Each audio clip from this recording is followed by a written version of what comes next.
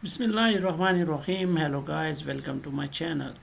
Today in this video tutorial we are going to learn about installing Visual Studio 2022 on Windows 11. So let's start. So I'll come to this Google Chrome, and here I will search for Visual Studio and press enter.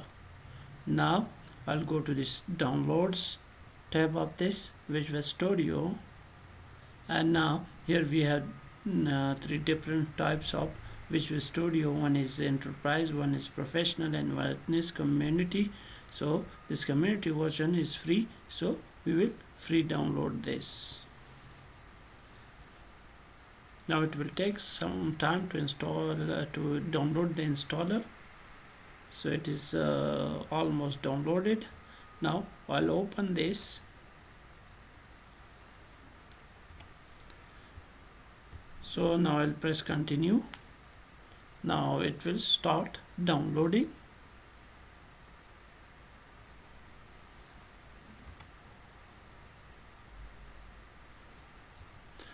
Now it will start installing this,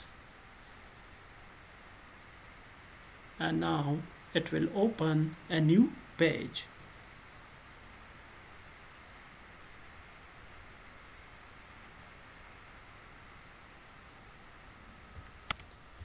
So if I go again to this installer, now I've already installed Visual Studio 2022 community version, so I will update this. You will install this and I will update this.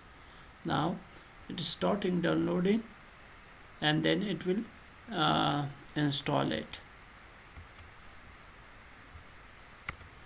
Now if I show you the installer again, now you can see that it is an 937 MB file, so it will take some time to download and install it. So I'll pause the video. So now if I show you the installer, the installation is almost complete. It is 95% complete. So we have to wait for it to complete to 100%. So I'll pause it again. So now if we check this, so now the setup is complete and this page is shown. So from here you can select between different environments and can add it into Visual Studio. So I've already selected this .NET desktop development, and I will also select this mobile development with .NET. Now you will need 3.91 gigs for this installation. So I'll click on this modify, and now it will again start downloading all these components, and then it will install it. Now I'll again pause this. So now the installation is complete, so I'll launch Visual Studio 2022. So you can see the splash screen of Visual Studio 2022. Now I can create a project, so I'll create new.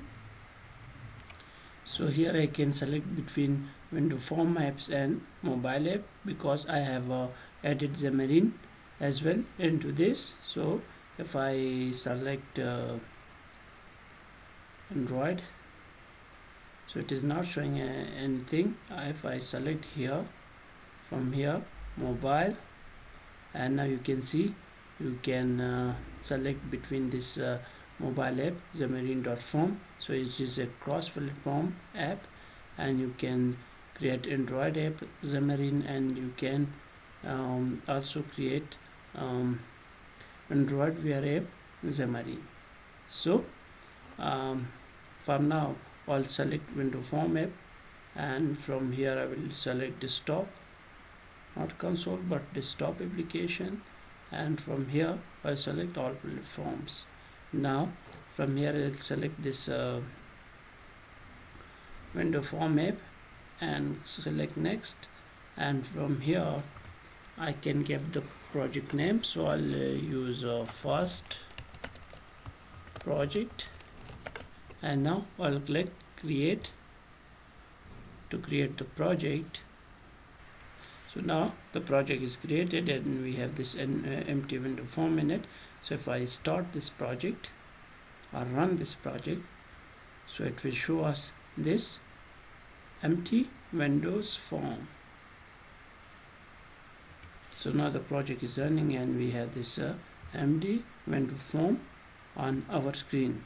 So I think that's all for today. I hope you like the video. If you like the video, please like, subscribe and comment. Thank you.